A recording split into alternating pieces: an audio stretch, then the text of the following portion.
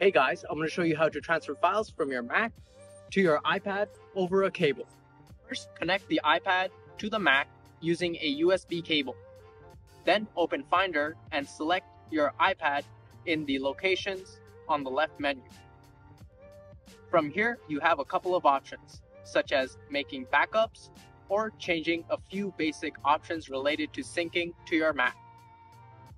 Here you can also transfer files, such as music, movies, TV shows, photos, and a few other types of files.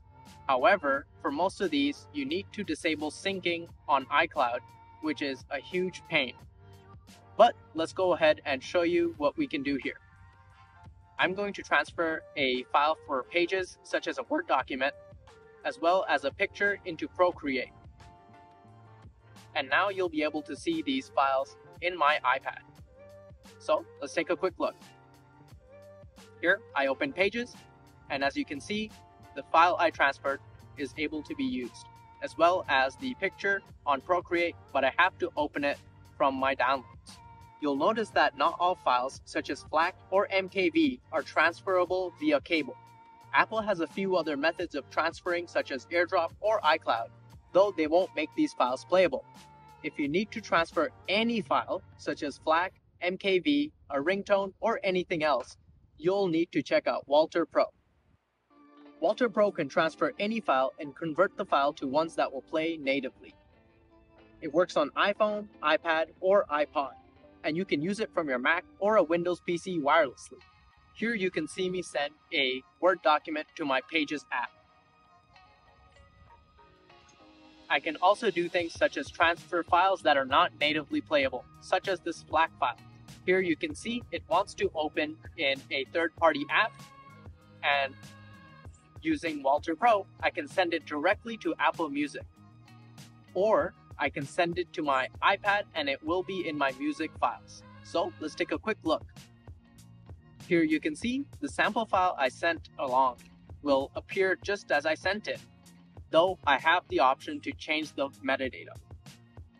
I can also send over video files that are not natively playable. This is awesome and will show up in the TV app. So, as you can see, the new file I sent over is now playable on my iPad, just as expected. To show you what this app is really doing, let's look at the fact that this will not play. However, sending it through WALTR PRO transforms it into a MP4, which is natively playable on your iPad. Now, any file will play using what's built into my Mac. To get WALTR PRO, you'll want to head over to Softorino.com. This is the website where you'll find WALTR PRO and many other apps. WALTR PRO has a free download. It's that big blue button, and you'll be able to convert anything you want. So go ahead and download it. And if you really like the product, which I know you will, you'll want to check out the awesome price. Plus, you get all of these other apps with your purchase. So you get WALTR PRO, SYC Pro, iRing, Folder Colorizer for Mac, and so many more, even for Windows, and more coming later this year. So head over to Softorino.com, check out WALTR PRO, and check out the Universal License by Softorino. If you liked this video and found it useful, please leave a like, leave a comment, and subscribe. Thanks for watching.